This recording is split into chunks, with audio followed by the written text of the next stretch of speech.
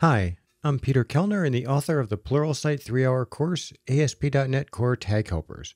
I've also authored quite a bit of the documentation from Microsoft that can be found on the docs.microsoft.com site. Drilling down through the ASP.NET, learning the benefits, and then finally to built-in tag helpers, you can see my handiwork. My Pluralsight course covers everything from introducing to authoring simple and advanced tag helpers. It also covers all the built-in tag helpers as shown here. The following 3 minutes is from my course and explains the details of the cache tag helper. If you want to see more, head over to Pluralsight, sign up for a subscription, and you can watch the rest.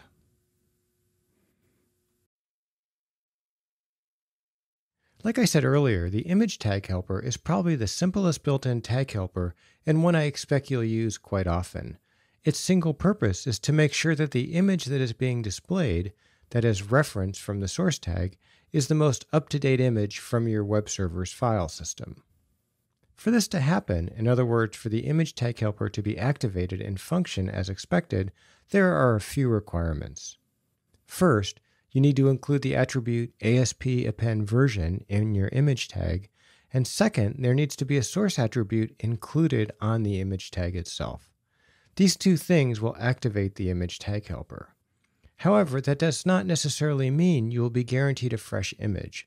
If, for example, the source attribute does not point to a local file, say it points to a URL instead, then no caching will happen. If it points to a non-existent local file, then again, no caching will occur. In both cases, the tag helper will not generate any errors or warnings. It will simply just not do anything, and it will render the image tag with the source just as you specified. Looking now at our sample view page, notice that we have just a source and ASP_append version attribute set, and the rendered HTML will just have the source and the cache breaking parameter v set. The value of v is simply the SHA-256 calculated of the file on the web server's file system. Let's take a quick look at the source on GitHub for the image tag helper. We will not be doing this for most of our other built-in tag helpers, but since this one is so simple, it's a good one to use to get acquainted with the ASP.NET Core open source GitHub repository. Starting at the base, github.com/ASP.NET, navigate to MVC. Then from there, go to the source, src, and then finally to the tag helpers folder. Scroll down to image tag helper and open that file. As we scroll down, we find the two required public attributes, source, and further down, append version. We have a process method below that, and here we have the conditional that says if the attribute append version, which translates to a real attribute ASP-append-version, then execute the proper caching code. Most of these built-in tag helpers have external dependencies on shared methods, which can be found under the tag helpers directory in a folder named internal. Here, you can see we have a file named fileversionprovider.cs.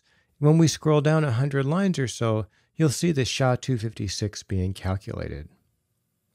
One final thing to mention on the image tag helper is that what is cached is just the SHA-256 value of the file, not the actual file itself. If we scroll up in the source of the file version provider, we see that when this SHA-256 is calculated, an expiration file change token is registered with the file provider.